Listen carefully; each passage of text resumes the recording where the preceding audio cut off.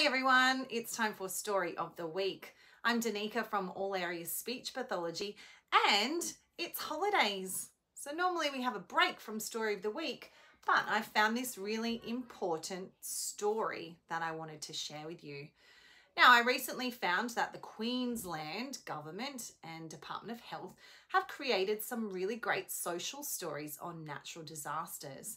Now, we've shared this on our Facebook page, but I'll add the link below.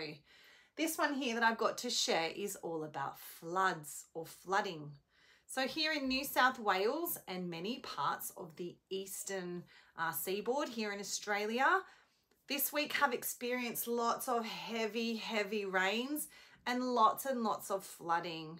So many families and communities have been affected. Social stories often provide opportunities to discuss how children might be feeling and build on those skills of resilience or understanding. So I wanted to share it with you today. What's the title of the book? It's called Birdie and the Flood.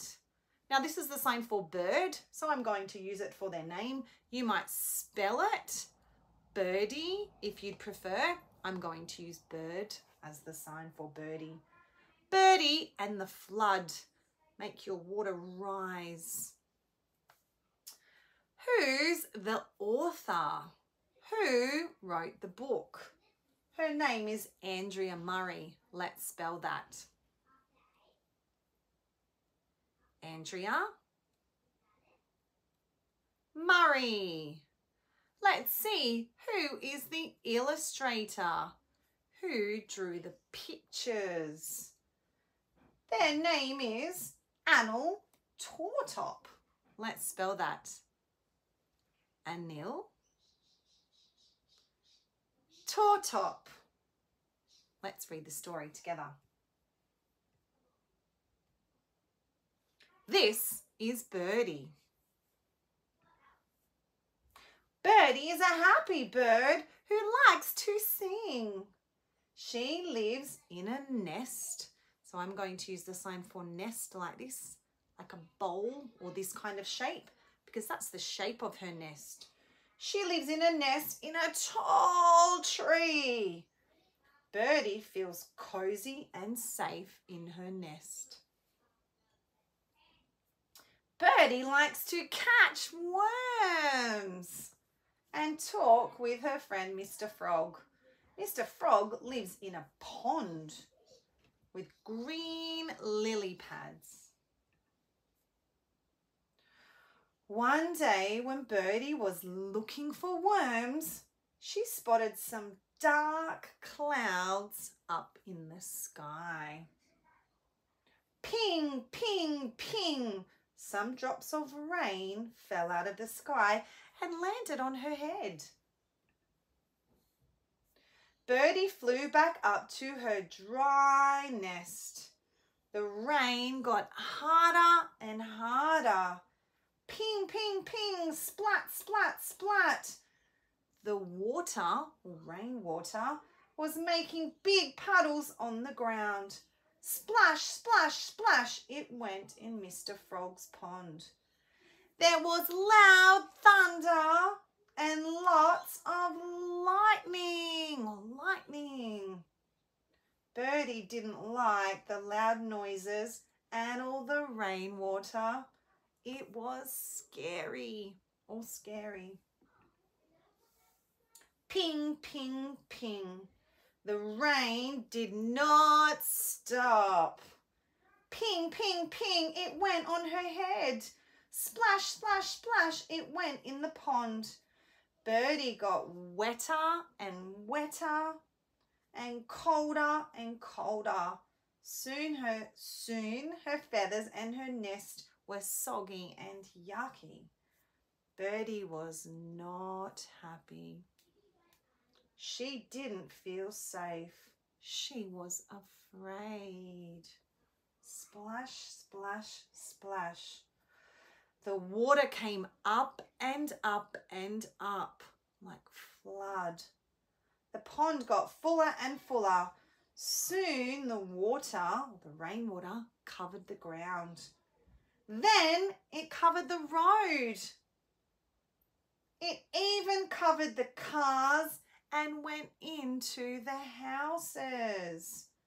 When her nest started to break, Birdie flew to a safe place. When the rain stopped, Birdie flew back to her tree. Oh no, her tree was broken. It had fallen down. And her nest was gone or lost. There was water or rainwater and mud everywhere. Birdie had lost all of her feathers in the storm and she had lost her home. She was very, very sad. She started to cry.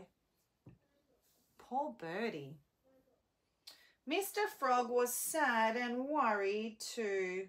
His beautiful pond was dirty and full of mud and rubbish. All the lily pads were gone or lost. What were they going to do? Lots and lots of helpers came. Birdie did not like the sound of the helicopters that came to help. Chop, chop, chop went the blades as they spun round and round, making a big whishing wind. Whir went the engines. Birdie was frightened and covered her ears with her wings. Mr. Frog went under the water with a splash. The helpers brought buckets and shovels and saws to clean and fix. Zzz went the saws, swish, swish went the brooms. Some helpers brought sticks to build Birdie a new nest. Some of Birdie's friends brought feathers to make a new coat. It's very kind, isn't it? Soon everything was clean. All the rubbish was gone. Birdie had a bright new coat with lots of colours. She had a warm nest. She and Mr. Frog were safe and happy again. So with all of those lovely helpers that arrived, Birdie and Mr. Frog could feel safe again. We hope that over time, if you've been affected by the floods, we hope that you can feel safe again soon too. Thanks for joining us today for Story of the Week, and we're thinking of all of you that are experiencing any hardship due to the local weather conditions in the last week. Our hearts go out to you. Thanks for joining us, and we'll see you next time for Story.